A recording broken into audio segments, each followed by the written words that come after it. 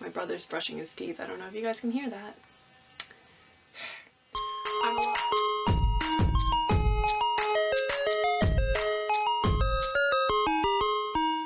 Hello everybody, it's your girl Jay, and today I am here with the end of the year book tag. I believe I did this last year in December, but we're doing it a little bit early this year because I don't have any content to put up. So let me know down below some videos you want to see from me. That would be super helpful. But this tag was originally created by Ariel Bissett, so I will leave her video down below.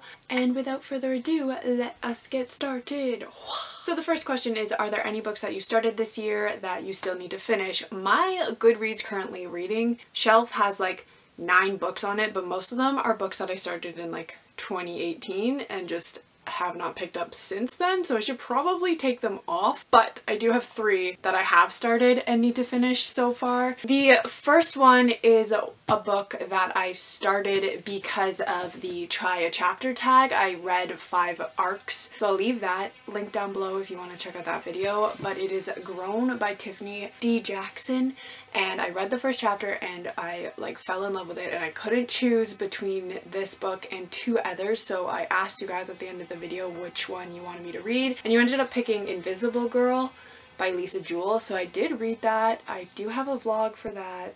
I'll see if I can find it, put it down below as well. But I'm only 1 chapter in to this, so I put it on the currently reading page, and I do need to actually pick it up and finish it because I am actually very intrigued by it. But yeah, that's the first book. And then I also have The Companion by Katie Allender. This is one of the other 3 that I couldn't choose between in that video. I'm a lot farther in this one than Grown because I have this as a NetGalley e-arc, and then they ended up finding full copies and sending me one my way, so I figured if they're gonna send me both the e-arc and the full copy, I should probably read it. It's about a girl named Margot who becomes an orphan suddenly, and then she's taken in by a family who knew her father. But there is a little bit of a catch to this. She is tasked with being the companion to their catatonic daughter Agatha, and it's like the story of that. So I'm actually really enjoying it. I'm like 150 pages in. Yeah, exactly 150 pages, and I'm hopefully going to finish it soon by the end of the year. Fingers crossed. I think I'll be able to. It's November right now, so. And then the last book that I've started and need to finish is just like my currently reading one, so I'm going to finish it probably today, honestly, but it's This Mortal Coil by Emily Suvada, and I'm like more than halfway through, but the plan for today is to finish it. It's okay.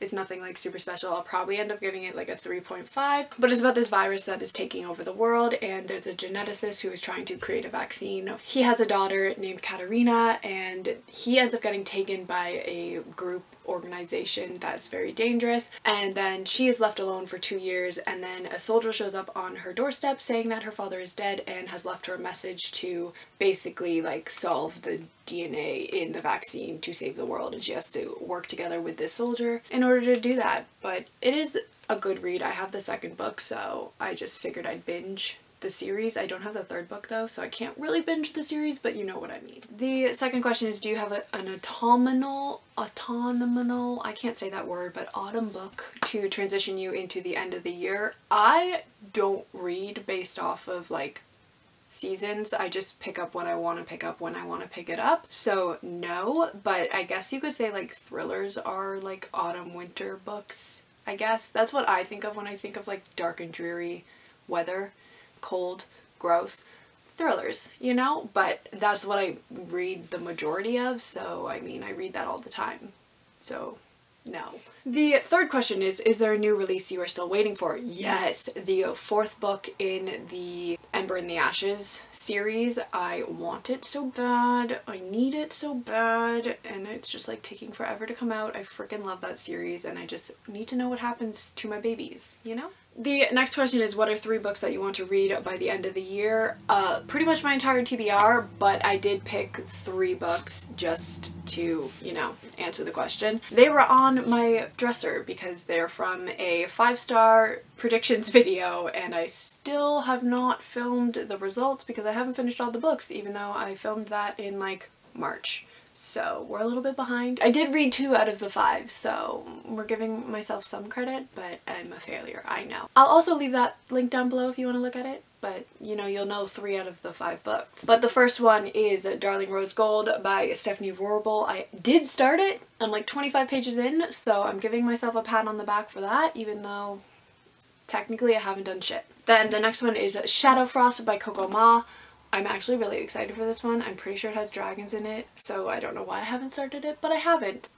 Shame on me. And then the third one from that video is What I Lost by Alexandra Ballard, and this is like an eating disorder book. If you've been on this channel for a while, you know that eating disorders, mental illness, mental health is something I'm really interested in, so any books that involve those kind of things I pick up. And yet I haven't picked up this one, so you know, we're gonna get to it eventually. I'm just a lazy motherfucker. See, the problem is that when I set out these goals to read things, I never do it because I'm like, well, now I don't want to read it because there's like a reason for me to read it, and I procrastinate it. Like, it's really dumb, but that's the way my brain works. Like, I can't be told to read something even if it's me telling me to read it. And then the next question is there a book that you think could still shock you and become your favorite book of 2020? I did pick a book, but I honestly don't think that any book could be my #1 book for the year because I love that book so much. I'm not gonna tell you what it is because I'm gonna film like a top 10 books of 2020, but the one that I chose for this is Blood and Honey by Shelby Mahern. I really love Serpent and Dove. It's one of my favorites, but I don't know if this will surpass it or not. We'll have to see. But yeah, I'm very excited about this one. My boyfriend actually bought it for me as like a surprise present, and I squealed like a little girl in the store when he picked it up for me. So I think that will also like kind of boost it for me because it's like fond memories, you know, but I probably will really like the story as well. I'm also just a huge fan of Lou, so I feel like I'm gonna love her no matter what the story is, but I'm really excited about this book. I'm just waiting for the audiobook version of it to come into my library. I have it on hold. I just really want to listen to it on audiobook because I listened to the first one on audiobook, so it just feels like I need to listen to it on audiobook. It probably doesn't make any sense, but that's how my brain works. And then the final question is, have you already started making plans for your reading in 2020? No, I don't really plan that far ahead. I am a very mood reader. I just pick up what I want to do. My mom makes my TBR every month and I never read any of the books that she picks out. Maybe I'll read like 1 or 2, but really I don't plan that far ahead. I have a lot of books that I say I'm going to read for the year. I'm pretty sure I filmed so many like books I need to read this year and like books that I need to finish by the end of the year videos, and I still have not read half of the books that I put on the ones that are from like 2017. So no, I have not made any plans that I will actually follow. Alright everybody, so that was the end of the year book tag. Thank you for watching. Let me know down below if you've read any of these books or what you thought of them, and I will see you all in my next video. Goodbye!